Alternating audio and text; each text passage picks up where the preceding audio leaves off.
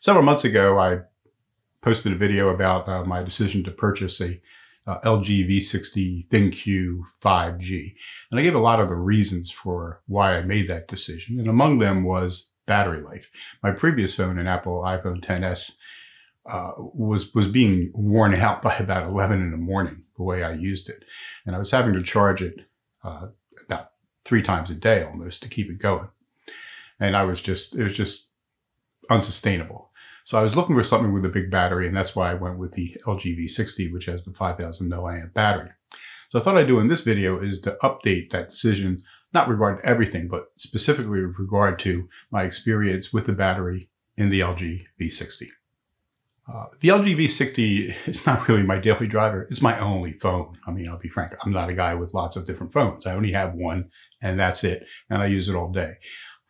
My day runs from about 7 in the morning to about midnight. And I use it the most in the morning and again at night. And in the late to mid-afternoon, I don't use it as much.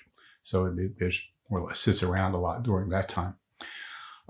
And I've yet to exhaust the battery. Using it the same way I used the XS. I've never gone, I think the worst I got down to was like 23% remaining. Usually by the end of the day, I'm somewhere between 45 and 55%. So if I really wanted to, I could probably go 2 days on a single charge much of the time. But I don't. I recharge it every night on a slow charger up to 100%. I tried the, keeping between 80 and 20, they say, to promote battery life. And I use Accubattery. And the battery indicator showed the battery was declining a couple points every day when I was doing that. And finally, I gave up playing around with it, and I just hooked it up one night and let it charge from about midnight to 7 on one of the slow chargers, my old Apple little brick thing, whatever that is, 4 or 5 milliamp charging, really slow. I mean, there's no rush. I'm asleep. And I noticed that not only did it not go down anymore, it actually started going up. And it kept going up every night. And that was basically has been my routine. I'm not saying, everybody uses their phone differently. Everybody's battery is different. I'm sure every battery in every LG phone is different. But my experience was when I just started charging it up to 100% and then running it down to usually about 45, I was actually improving the expectations of how long this battery was going to last. I dropped at one point to like 4,700, and then it went over 5,000. And this morning I was running at 5123 or something. And I'm running around 102, 103%. Now it had been up to into the 5,140 range, and now it's starting to drop down. It's 5,120. But it's been 6 months. It's used every day, routinely. I mean, very rarely do I have a day where I don't use it that much. And it's still rated above the 5,000 milliamp for 6 months. And I mean, that's terrific. I usually don't keep a phone at the most 2 years.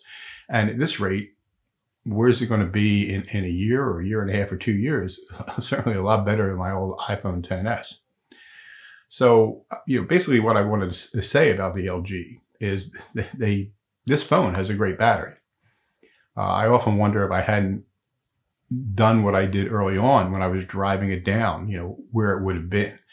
But whatever it is, right now, after 6 months of daily, steady use, charging it up to 100% every night, running it down to usually 45 to 55 during the course of the day, I still am rated over 5,000 milliamps for battery life. And again, that's after 6 entire months. I think I got the phone actually on the 1st of April. It came in the mail from T-Mobile. And today is October 3rd. That is 6 months and a couple days. And I'm still rated at I think it's 103%. I'll post a picture in here when I get to editing. Still at 102 or 103% of battery capacity after 6 months. I think that's terrific. I mean, this phone has exceeded my expectations of battery life. And as I said in the beginning, and in my older video, purchasing a phone with a good large battery was one of the reasons I bought the LG V60. So I have not been disappointed by this battery or by this phone for that matter. Now, I should add here that I bought the folding part, so you have the dual screens. I would say on the average week, I might use the dual screen once. The things I do in the morning and early afternoon involve water and exercise, and I don't need the cumbersome screen, and I'm not even sure if the dual screen is actually waterproof, as is the phone itself.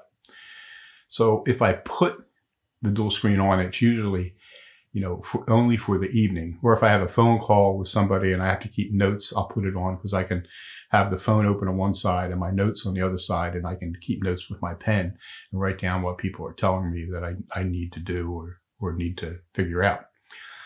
So I use it for that. But probably 5 or 6 out of 7 days, I do not use the dual screen. The dual screen obviously will run your phone down faster.